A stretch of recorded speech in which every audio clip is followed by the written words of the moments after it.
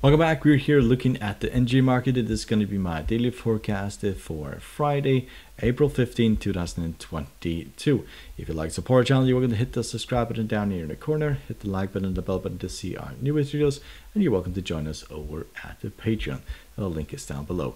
So let's look at the WTI oil first, and as you can see, we continue to rally after we basically broke out of this triangle. You can write it up here. Yes, we have it right there. So we broke out, and at this current stage we're trading at $106 per barrel. We did rally all the way up to 107.68 and gave most of those gains back, but it is a fairly bullish move to the upside. If you manage to take out the discounts here, which is $108 per barrel, then we may go to 116 and then all the way up towards 120, and after that this becomes extremely bullish. If you look at the MACD, it's about to cross the signal line, indicating bullish momentum. Stochastic is bullish and the RSI is bullish as well. If we break down from here, then we'll most likely find support at the 50 moving average. If you look at natural gas, we can see that this just continues to defy gravity. It's getting hilarious at this current stage. If we just look, for example, at the RSI, is at 83 at this current stage, and it is significantly overbought at this point.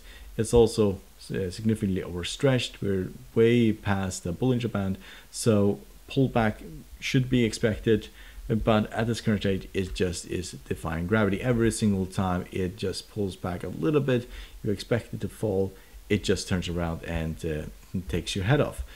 So we're trading at $7.329 at this current stage, and is just a ticking time bomb. We may go higher. There is a precedent for this market to go significantly higher. If you look, for example, at the weekly chart, if we go all the way back towards 2008, this was up at $13. If you go back towards to 2016, this sells to $15.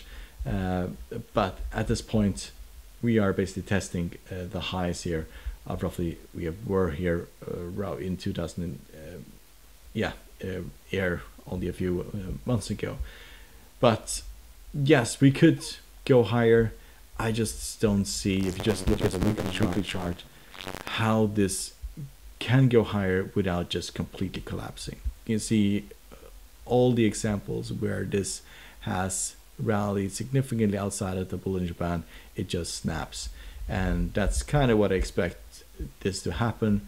We just not seen it yet. We just need some kind of news, which is bearish for this market, for basically it to tumble when it gets this out of hand. So if we look at the daily chart yet again, we can see the MACD is still very bullish. The RSI is stochastic is also very bullish, and the RSI is also bullish, and it hasn't been at this level for a really long time. We had basically saw it here, we also saw it here, and every single time we get to these levels, also right here, just underneath 70 or something, it tends to fall apart. And if it doesn't happen tomorrow, then sometime next week this will not continue at this pace. There will most likely be a pullback towards the previous highs here, which is roughly 6.2. That's probably where we'll bounce, and then it will get enough RSI will become low enough for this to continue going higher. So it may go higher, but at this current stage it's getting way out of hand. So hope you find this helpful. You will support the channel by subscribing, hit the like button and the bell button to see our newest videos, and good luck, and thank you very much.